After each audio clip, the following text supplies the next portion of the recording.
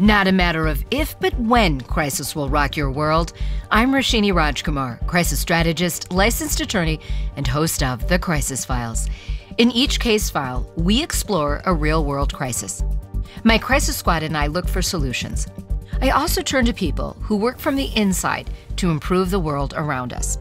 Today, that person is Tammy Lee. She is CEO of Our Rescue, an organization that leads the fight against child sexual exploitation and human trafficking worldwide. Latest United Nations stats show there are 49.6 million people in modern slavery worldwide. 35% of them are children. Tammy is here for the case file I call Women and Children for Sale. Tammy, if there was ever a topic for the Crisis Files, it is this one. These numbers are just astounding. They're staggering, and the fact is we in the United States, particularly men in the United States, are the largest consumers of sex trafficking in the world. So it's not just happening in the dark alleys of Mexico or Bangkok, it's happening right here in our own backyard. In fact, sex trafficking is the most common type of trafficking in the U.S.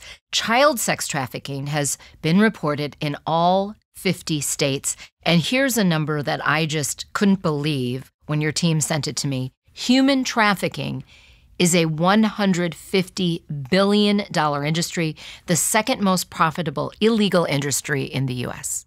It is shocking. So sex trafficking, human trafficking, labor trafficking, only just behind drugs and drug trafficking. And so you think about what's happening with people. Drugs are something that you consume one time and they're done. With women and children, you can consume them over and over and over again. So let me understand the pipeline. How does this even start? We hear about ports and other places, big malls. Give us kind of more of that behind the scenes, how this even gets moving. So it happens differently in different countries. In some countries, sometimes children are literally lured into a situation and then taken. In the U.S., it's oftentimes people that are runaways, that are taken advantage of and exploited, where they're looking for their next meal, they're looking for their next place to stay at night, and they get into this vicious cycle where they're dependent on their traffickers for their very livelihood, for food and shelter. Wow. So would you say in the U.S. there's higher percentage of people in this trade that are runaways, or it's one of the categories of people? It's one of the categories of people, too. Going to a different category, we look at missing and murdered Indigenous women.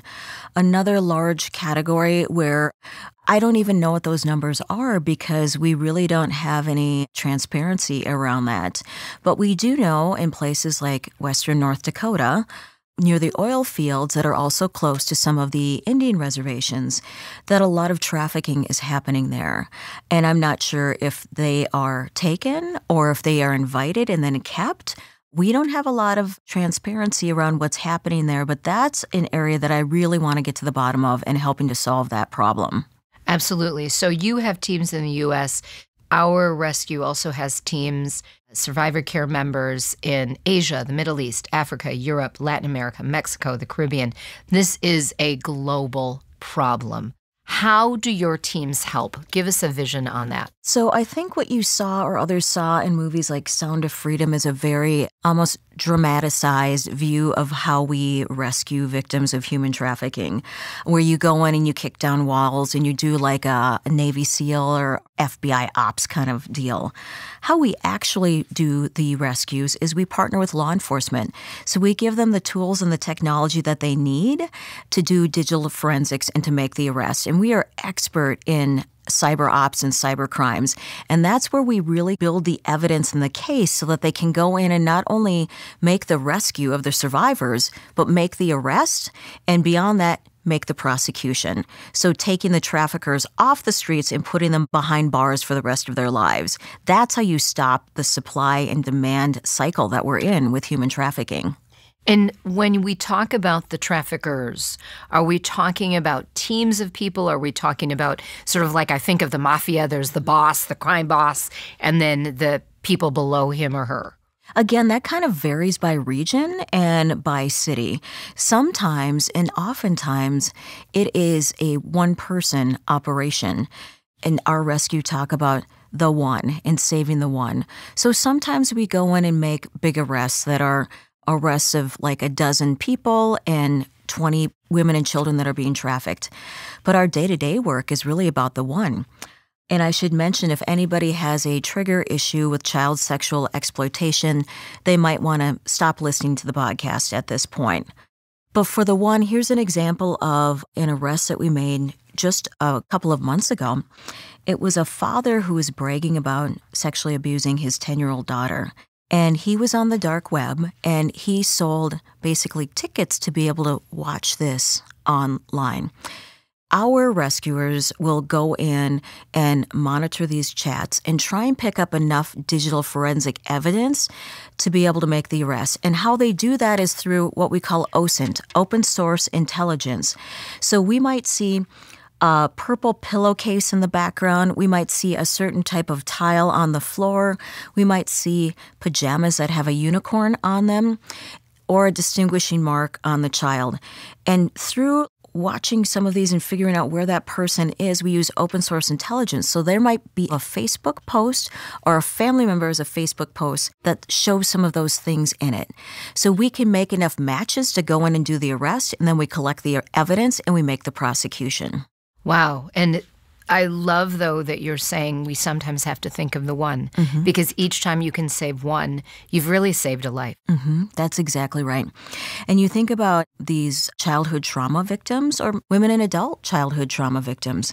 This stays with you for life. And so when we make the arrest, at the same time, we send in our survivor care teams, which are on the ground. And in this case, what's really interesting is the 10-year-old might not know that she is a victim. This is her father. This is somebody that she trusts. So we try and make sure that the arrest happens when she is at school so she doesn't get double traumatized by seeing her father taken away in handcuffs and not understanding what's happening here. And then immediately getting her right into survivor care, which for her is likely to be a lifelong journey with us. Right, which is really the sad story. There's hope in that you saved her, but then the aftermath of that, right, goes on for decades. How can people out there who are not part of this negative criminal pipeline, how can the rest of us help?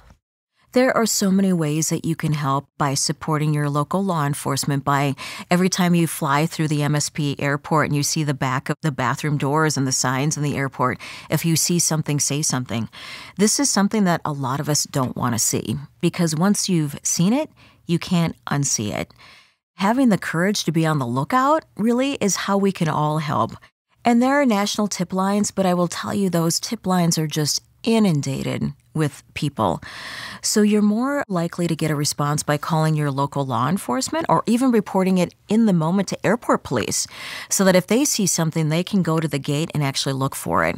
Another way that we're working on this is deepening our partnership with law enforcement within the airports to kind of stop it as these women and children are being transited. What are some of the things we're looking for, Tammy? We're looking for things like relationships that don't look normal. I'm not talking a grandfather with a grandchild, which you would see that sort of loving relationship. We're talking about people that do not look like they're matched.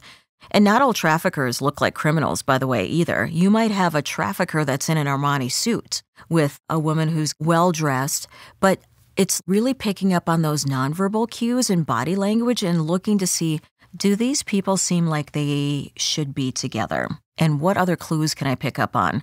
Does she have her own cell phone in her hand as she's walking through the airport, which all of us have our cell phones in our hand? Or does he have her cell phone in his pocket? Interesting.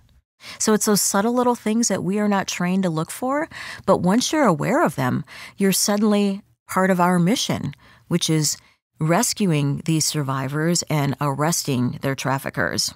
So there is really no day that's the same for you and your team at Our Rescue. That's right, because we do things differently in different geographies. In the U.S., we do less of the actual rescue where we go in and more of the cyber ops and support. And in the U.S. and actually around the world, we have this amazing feel-good story, which is our canine unit. We train canines to be electronic storage device detection dogs. And by that I mean your cell phone has a chip in it that is sprayed with a special coating that dogs can smell. Anything that is a USB piece of equipment or a flash drive has that on it. Even the tiniest little chip, which some traffickers will carry on their keychains, they can smell that. So after an arrest has happened, we send in the secondary force, which is the canine and their handlers, to gather additional evidence. And it might be in a ceiling tile. It might be tucked in a secret compartment in a wall. It might be in a book that has a piece cut out of it so they can put their iPhone in there. And in one case, the trafficker saw the police coming through the front door, so he ran out the back door and he threw his iPhone in a koi pond, which was 3 feet deep.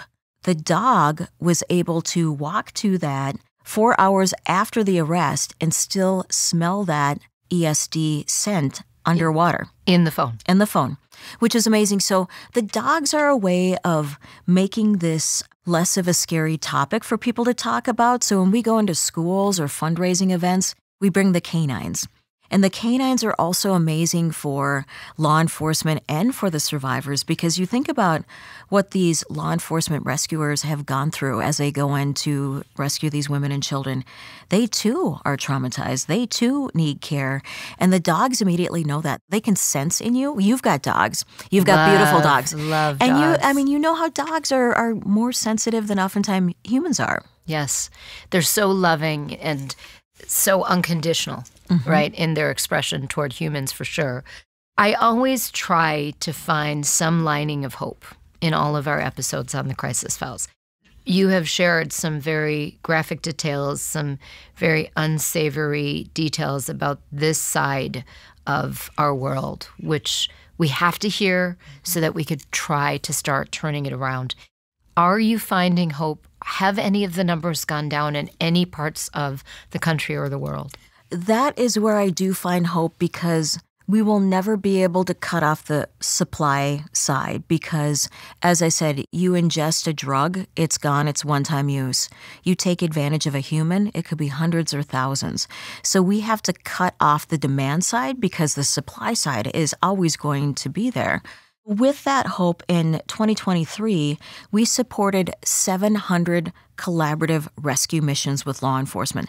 700, which might have ranged from 1 to 100. Those numbers are pretty amazing about how we can directly impact this. And that 700 collaborative rescue missions yielded the arrest of 2,200 suspected traffickers, pedophiles, and would-be sex buyers. So it's not just the people that are trafficking that are the criminals. It's the people that might be a neighbor in a very affluent suburb that could be the buyer. Just people that you would never suspect. It happens everywhere. It happens every everywhere. Country, every city, every suburb, every rural area, this is happening. Yep.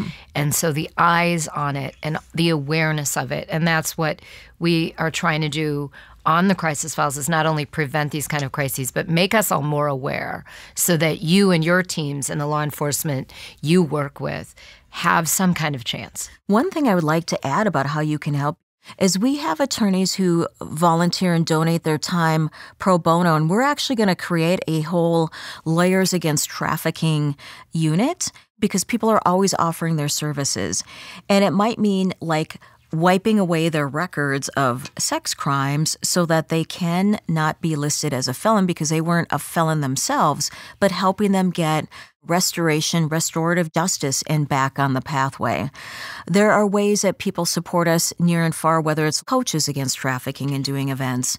And one of the things that we do uniquely is repatriate the survivors. So we are the only organization that I'm aware of that has the resources. If you were rescued in Mexico, but you're from Colombia, we will pay for your airfare and all of your expenses to get back home to your family and begin your survivor care there. Wow, well, just so much that you have brought to us today. Thank you, Tammy, for the work you're doing and for educating us.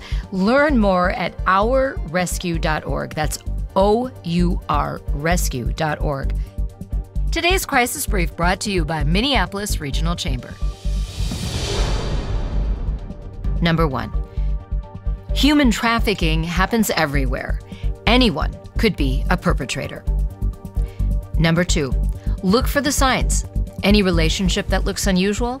Even does a person have their own cell phone as they walk through an airport?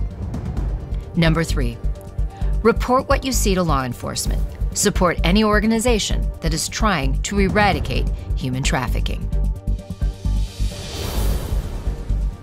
The Minneapolis Regional Chamber is a proud sponsor of the Crisis Files podcast. The Minneapolis Regional Chamber is the area's most active business advocacy organization, playing a critical role in top issues impacting the region, including workforce development, education, housing, and transportation. Make your voice heard by becoming a member of the Minneapolis Regional Chamber.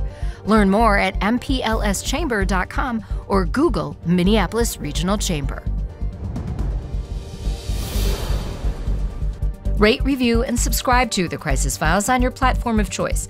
Check out our website, thecrisisfiles.com, to catch up on all case files in one easy spot. Follow us on YouTube and Instagram at The Crisis Files. I'm Roshini Rajkumar. Join me next time on The Crisis Files.